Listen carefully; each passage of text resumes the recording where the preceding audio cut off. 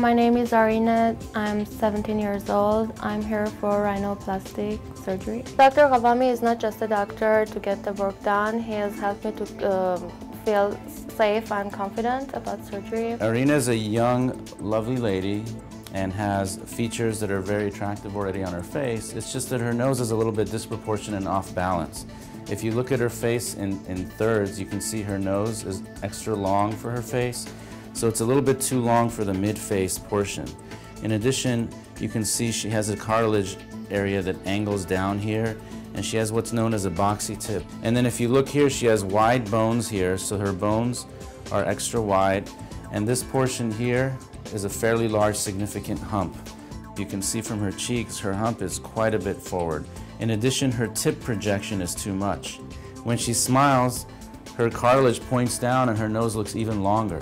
So in order to treat this lengthy part of her nose, I have to raise her tip, set the cartilages back closer to her face, shape the cartilages and make them look a certain unique way, and then go ahead and get the nasal bones trimmed down together and the hump gone.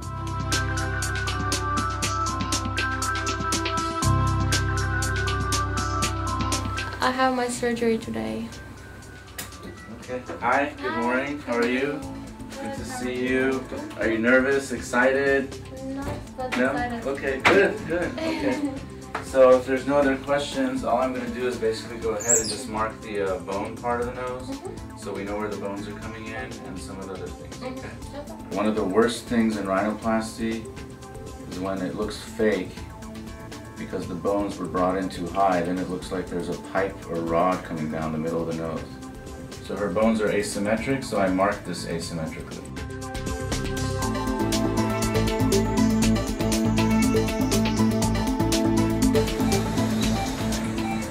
Nose is open. I'm looking at all the cartilages three-dimensionally, so I know what decisions to make. I'm not doing a blind, closed approach and just guessworking and cutting willy-nilly. These are called spreader grafts. I'm going to put them in the nose to prevent collapse because I reduced so much of her hump. This is what you need to let it be smooth in about 6 months or a year, so the nose doesn't look weird after it heals in a year or two and collapse later.